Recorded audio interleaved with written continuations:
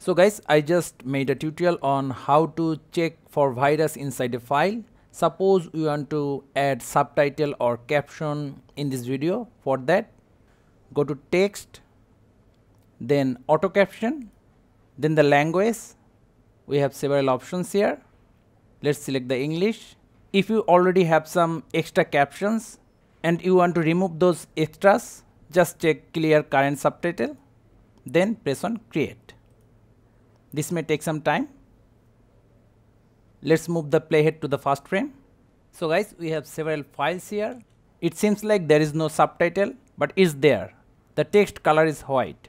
To change the text style, select the caption layer, then go to right side, text, select the text, scroll up. Let's change the text color. We can also use the presets. Scroll down. Let's increase the width, round the corners. Scroll up, change the font style, scale up the font. See, we already have our subtitle. But if we have some problem like this, sometimes the CapCut cannot able to recognize the word you are saying. To fix this, just select the part, then go to right side, select the text and change it manually.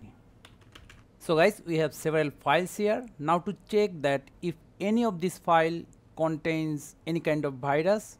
So guys, that's how easily we can automatically add subtitle or caption in our video in CapCut. Thank you guys for watching. Have a good day.